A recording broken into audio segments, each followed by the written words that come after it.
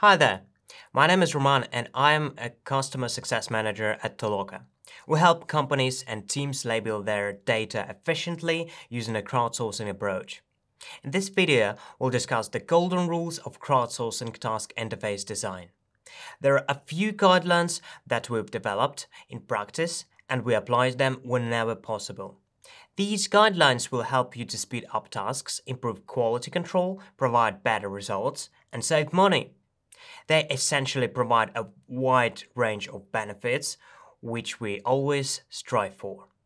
Crowdsourcing task interfaces should follow the general principles of user experience design. Put yourself in the performer's shoes. First, they have access to lots of different projects at the same time. A performer can spend hours completing tasks. A performer's earnings depend on their output, so they are motivated to complete tasks as quickly as possible.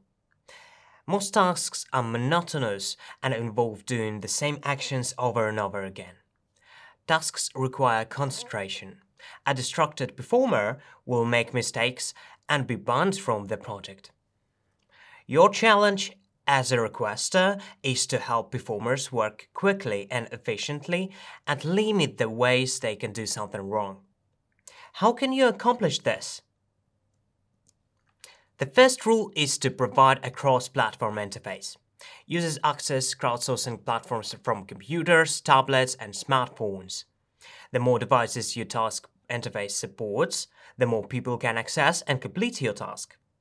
That's why it is so critical to adapt the interface to different platforms.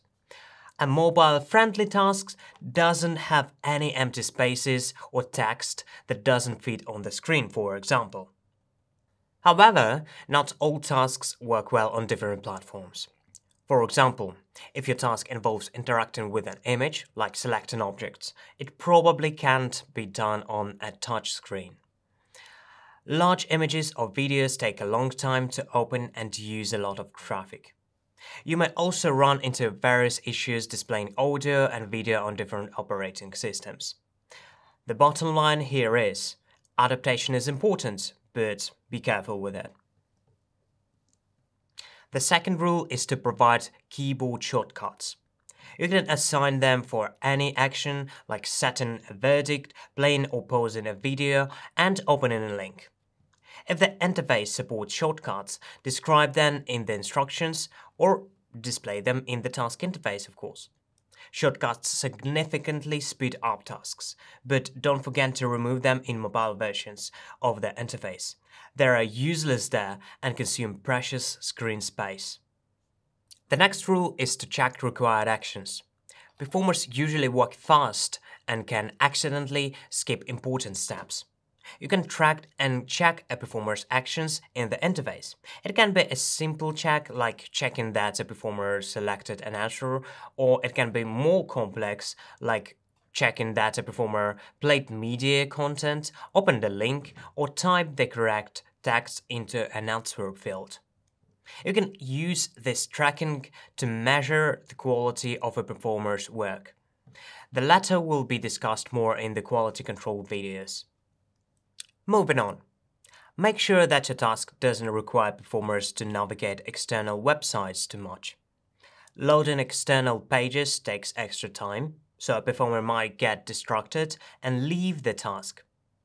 It also poses a challenge for you because you can't track a performer's actions on an external page. External sites can also stop working. Consider using a screenshot or a saved copy of the data. If you have to use an external site, check that a performer at least followed the link. The next few tips apply to visual content. Don't get carried away with the complicated design. You'll sometimes see an interface with lots of bright colors. Every element is highlighted, not just the important ones. Or nothing is highlighted at all. Or too many background images are used. No matter what, a minimalistic design is always better. Performers won't get tired of it, and they will stay on the project longer.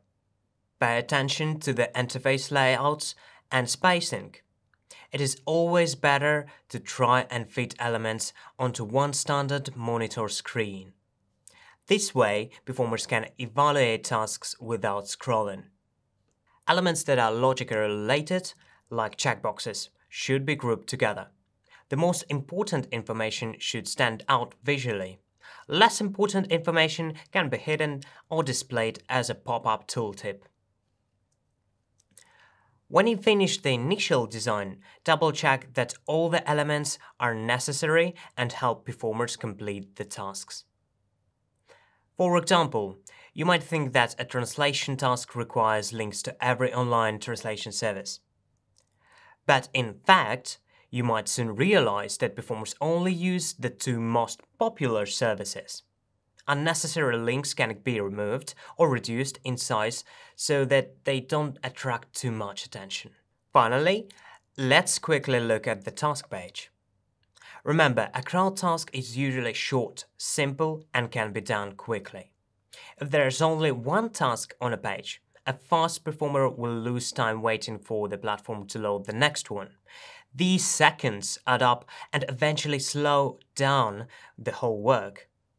To eliminate this effect, consider adding multiple tasks to one page. But how many tasks fit on a page? Our recommendation is as many as you can complete in 1 to 5 minutes. Performers don't get tired of long lists. How should you arrange tasks on a page? Again, it's worth remembering that a task page should be an easy-to-use interface. Keeping too much information on the screen is exhausting, while unevenly spaced content is confusing. Here are our recommendations. One page should contain several separate tasks. This is convenient when the tasks are simple enough. We recommend making individual tasks with the same width and avoiding large gaps between them. When grouping tasks, don't put more than 3 tasks in one row.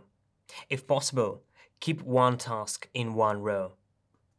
To summarize, in this video we talked about what to keep in mind when creating the interface and how to help performers work faster with a user-friendly task page. The design of the task page affects performers' productivity and concentration. Always test your task before launching. Make sure that there are no issues with the layouts and that all the buttons and shortcuts work correctly. Try submitting a task with empty fields or no answer chosen, for example. Check that all the required actions are done. In our next video, we will look at how to maintain a required level of quality evaluation. See you there!